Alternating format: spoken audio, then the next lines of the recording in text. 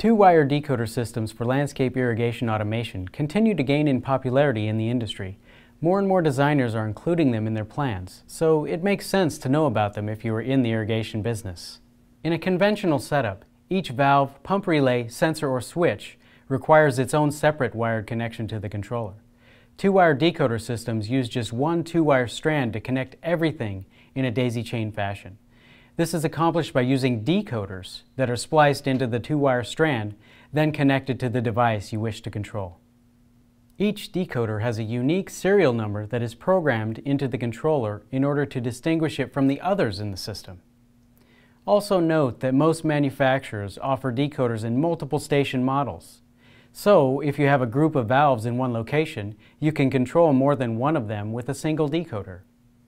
The benefits of using a two-wire system include reduced material costs. Copper wire can be expensive, so using just one two-wire strand means you won't need as much of it.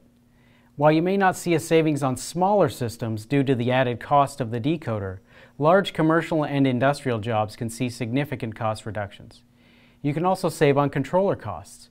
A traditionally wired system may require multiple controllers to operate the site, while a two-wire system can manage hundreds of zones using just one controller. Ease of expansion. If you need to add zones in the future, you can simply splice into the existing two-wire strand to add an additional decoder. You can also branch off the existing strand to reach a new location. Two-wire controllers can also handle multiple paths, so if you need to add a whole new run, you can do that as well. Longer wire runs. Depending on the manufacturer and the wire gauge used, two-wire paths can extend much further than is possible with a conventionally wired system. This makes reaching remote valve locations much easier, opening up more options for irrigation design. And simplified maintenance.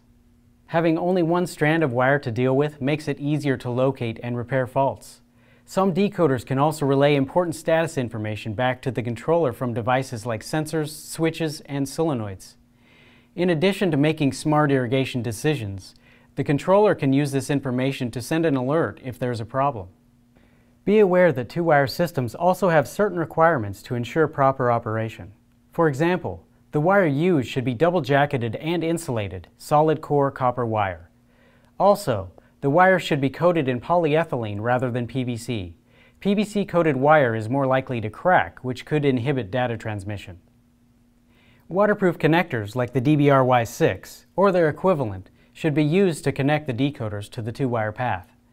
Conventional waterproof connections are still okay to use for connecting the decoder to the device. Finally, grounding is extremely important to the protection of the decoders from static charge or electrical storms. This is done through the use of grounding rods and surge protectors. Keep in mind that two-wire decoder systems vary in abilities and requirements from manufacturer to manufacturer, so research the product thoroughly to ensure that it fits your needs. If you'd like to learn more about two-wire decoder systems or other landscape and irrigation topics, be sure to sign up for one of our live seminars. Stop by your local Ewing branch to learn more or visit us online at ewingirrigation.com.